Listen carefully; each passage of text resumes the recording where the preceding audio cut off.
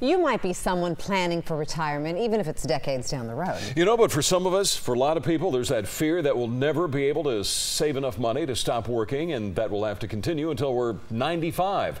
But one woman who's been around for almost a century doesn't think of it that way. News 10's Bianca Graulau introduces us to a 95-year-old who is still in the game and doesn't plan on giving up her job anytime soon. Care to try the fig bars? Okay. This is what keeps her going. They're made with whole wheat. Her interactions with friends, co-workers, and mostly strangers make her happy. Thank you so much. At 95, Sophie Salo has been working longer than most people, but when it comes to her favorite part of the job, she is not unlike the rest of us. Payday. But she has more than one reason not to retire. One reason is to be with people, because I know you get mentally slow if you stay home. And they're only $8.99. At Costco in Woodland, she is well known and loved. Thank you. Her job is to get you to try her samples and buy the product. That was one of my sales pitches, you know.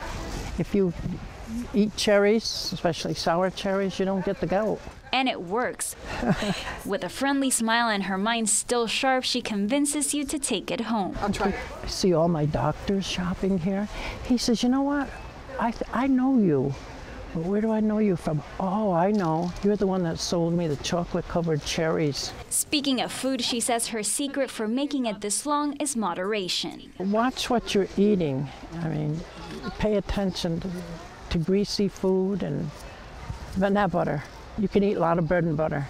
That's what Sophie's family could afford when she was growing up in New York during the Great Depression. I was born right after World War I. I don't like to think of that because that's so far back, you know.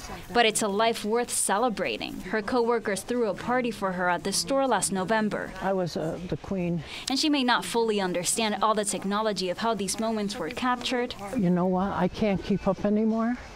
Things have changed so much. But when it comes to staying active and being the sweetest sample distributor, she is proving that age is but a number. It's nice.